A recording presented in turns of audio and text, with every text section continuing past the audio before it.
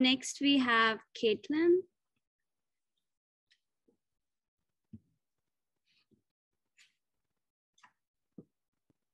Hi.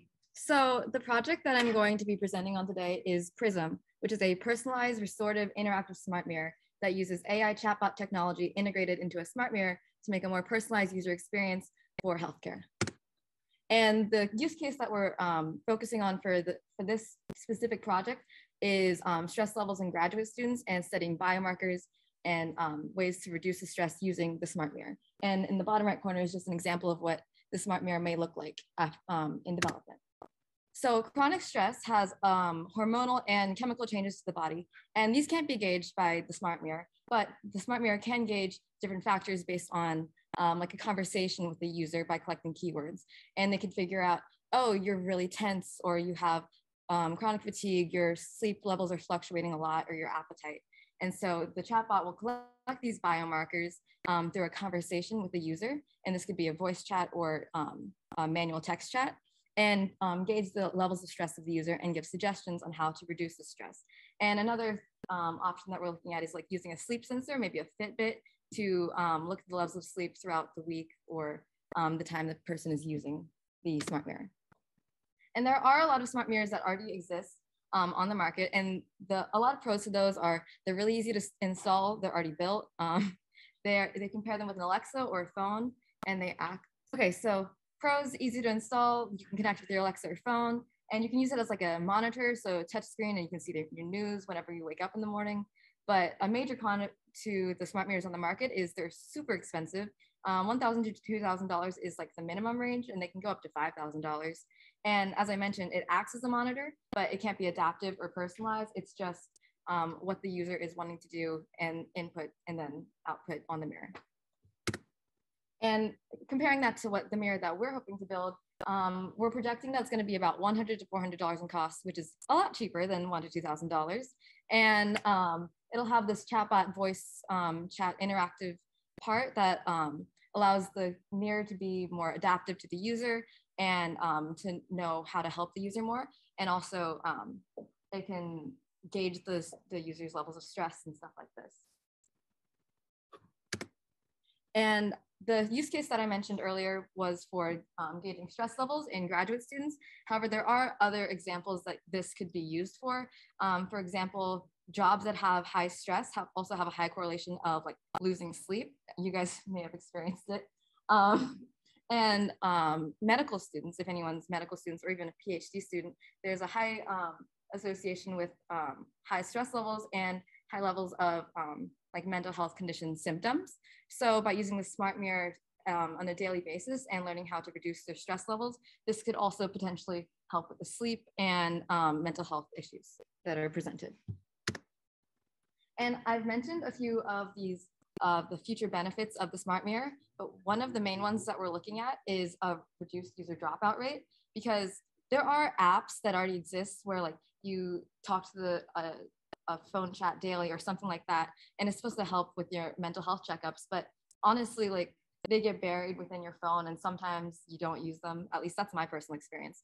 So, but with the smart mirror, it's in your bathroom, it's easy accessible, you're seeing it at least 1 to 2 times a day, maybe 6 to 7 times a day maximum, and you're interacting with it and giving it some data to use. Additionally, after we look into development of like the stress chatbot, it can be furthered into helping teach children with autism a small daily lesson in the mirror, or just mental health care, as I mentioned earlier. And looking into the development of the project, we are in the design phases right now, which is where we're trying to finalize the information that we want to use and the structure of the project. And then we're going to go into collecting the biomarker data, figuring out what specifically we want to look at.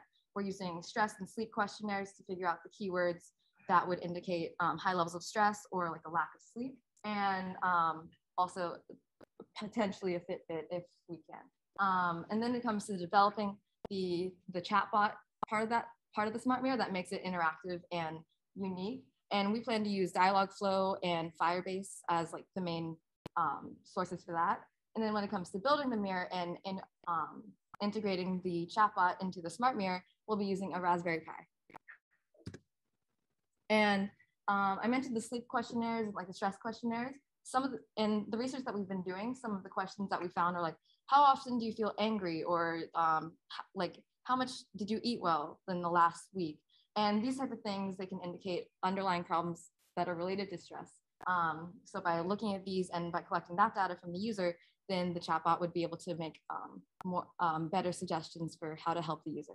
And some other stress-related keywords are headache, tension, grades, workload, things that would typically stress out a person based on other studies that we found. And this is an example of what we hope to do with the user interface of the mirror. Obviously in the middle, you're going to be seeing yourself. And then on the left-hand side, you see an example of what a conversation may look like with the chatbot. So the user is asking, hey, how's the weather doing today? And a normal chatbot would just say, oh, it's 70 degrees. It's nice out today. Go outside. But then the Prism is saying, the weather is nice today, but you have a history of asthma and the humidity is really high and the pollen levels are really high. So don't forget your inhaler when you go outside.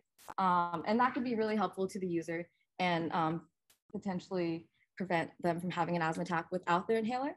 And then on the right side, it's based on assumably a conversation that happened previously where the user told the mirror or indicated to the mirror that they were very stressed.